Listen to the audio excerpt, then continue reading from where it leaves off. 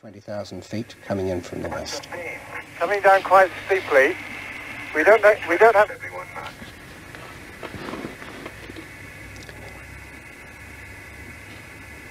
Notice the very, very nose-down attitude.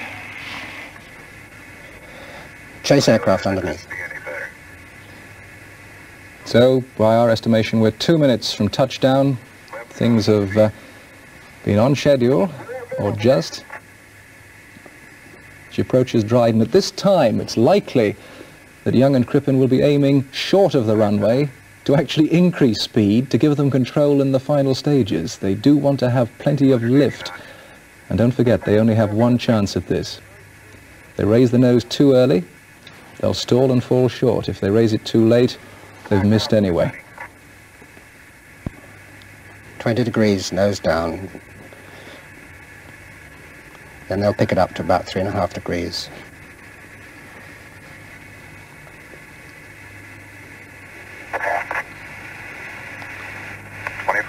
Clear. On the final approach. Up to 3.5. There it is. They've got 5 miles 22 seconds runway ahead of them. Touchdown.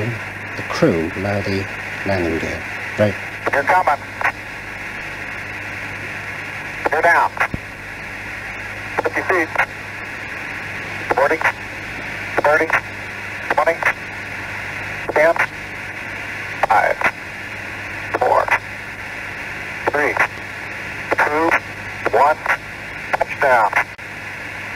Those gears, 10 feet.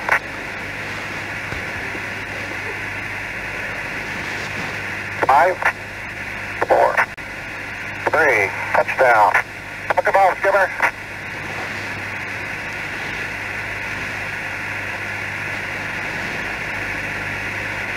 Well, Jeffrey Pardo checked his watch. Was she on schedule? Yes. What an amazing picture. Oh, that's terrific. Welcome home, Columbia. Beautiful, beautiful. Can't see any tiles missing. Oh, she seems in remarkable shape. Rolling gently. You'll have to take it up for hangar, Joe. The return of man's first reusable spacecraft. And the crew applied the brakes. That's one thing the computer doesn't do I'll either. tell you that. It was super. Okay, convoy's on its way. Convoy on. We'll stop on the Columbia. We'll stop. Safety stationary. Oh, So the air brake just closing at the back. The fin closing the air brake. the big V at the back.